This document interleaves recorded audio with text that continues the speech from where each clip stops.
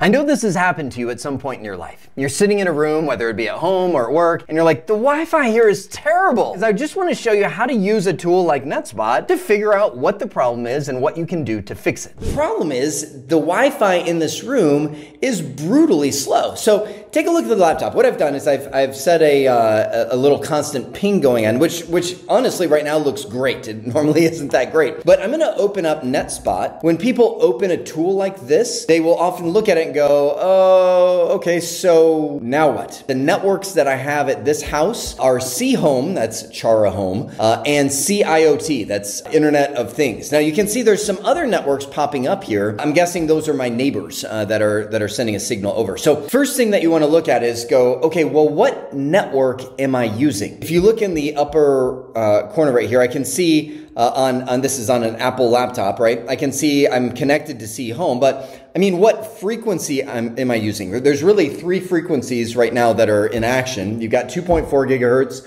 5 gigahertz, and 6 gigahertz, right?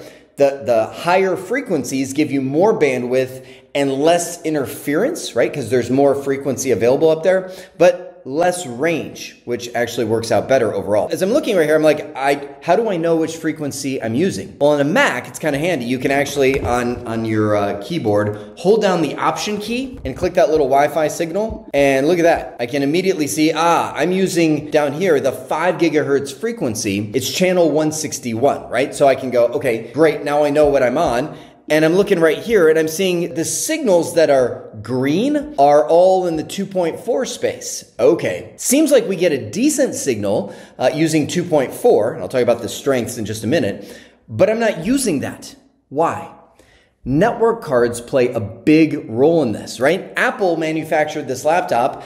They wrote the drivers for their network cards. They're the ones that tell this laptop when to join 5, when to join 6, when to join 2.4, right? They dictate it. So we may have a glorious network signal, but our laptop, in my case, you can see is choosing not to use it. It's going for the 5 gigahertz, which is down here. So, okay, now freeze for a minute. Can I force that? Can I fix it? Not easily. A lot of times, like if you're using an Apple laptop, it's just like, hey, look, I pick that for you. So you can't really choose what you're using. But now as I'm looking here, notice that everything's kind of bouncing around a little bit. I'm seeing some green networks show up and it looks like I'm getting like DirecTV or something like that. Let's look at the signal strengths. What does this mean as I'm looking down this? Signal strength, the closer you are to 0, the better. It's always going to be a negative number. We want to be closer to 0 because that indicates stronger signal. So realistically, what am I getting? Well, if you've got like between a 30, I should say a negative 30 and a negative 50, you're golden, right? That's a phenomenal signal. If you're like negative 30, I mean, you're standing on the moon on top of a wireless access point. Like that just doesn't happen. You might see some 30s if you're right next to a wireless access point, but normally you're probably going to see things closer to negative 40, negative 50. It's pretty good, right? 60, negative 60 and beyond, you're starting to fight it. And if you look right here in this room, I've got some up here, but these aren't even my networks, right? If they are going to show up in the good, they're going to be at that 2.4 band, right? Which I'm not even using right now, and that one's good. But when I move down to the 5 gigahertz, I notice that I'm already dropping down to this negative space. If you take a look at the top of this, if I click this little signal strength and noise, initially this is just a mess, right? You're not going to want to even look at this, but it's showing like, here's the signal from the wireless network that you're using. Look in the upper left though. This allows you to filter it down based on the frequency. So if I just want to see 5 gigahertz, which is what I'm looking at now, look at this. What I'm seeing here is I'm seeing all the networks stacked on top of each other. I'm seeing that I've got multiple networks, multiple access points, because if you look over here on the left-hand side, you can tell what access point it is because it's going to have, I'll say, a similar MAC address, right? When it comes to wireless channels, the wireless access point should pick one that is not being used, right? It should, as it boots up, be like, oh, it looks like somebody else is using 161. I won't use that one. But in this case, it looks like, now just from a cursory glance using this, it looks like it's like, no, I'm going to share that. I've got an only one 6 gigahertz wireless access point. It's actually sitting in the other room behind my television, right? 7 wireless access points, but only one has 6 gigahertz. Okay, there's another problem. Now, I'm getting all this literally from just opening NetSpot and going, okay, what do I see here? The 6 gigahertz, if I put a filter, let's put a filter on it. Filter, I'm going to go to the band, I'm going to go to 6 gigahertz.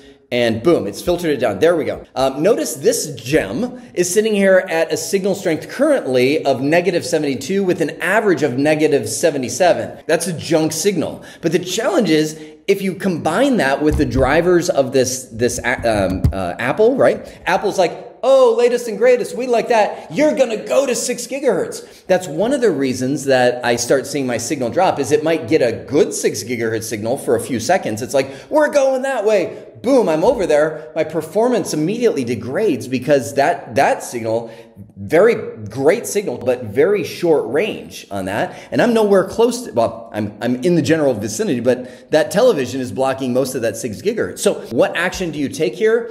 Turn off 6 gigahertz. I should, like, as I'm looking at this data from NetSpot, I should immediately be like, I'm logging into Ubiquiti's controller for this, and I'm turning off the 6 gigahertz signal until I can get more access points that use that, because my little Apple device here is always going to prefer that, and it's going to get a crummy signal when I'm starting to move outside the range of that one little access point, which I move around all the time. What I take away from this is, one, I'm in a room where I'm not getting a good signal when it comes to the 5 gigahertz. I mean, 6 gigahertz isn't even showing up. It's probably somewhere way down in the list, right? 6 gigahertz, it's a crummy signal. I've got a good 2.4 signal, but my Apple laptop's never going to use that thing. It matters what kind of devices you buy. I see that I'm getting 2.4 because of my driver. I'm not going to use it. 5 gigahertz is crummy. I would probably say I need to locate a wireless access point in here, run a cable, or use a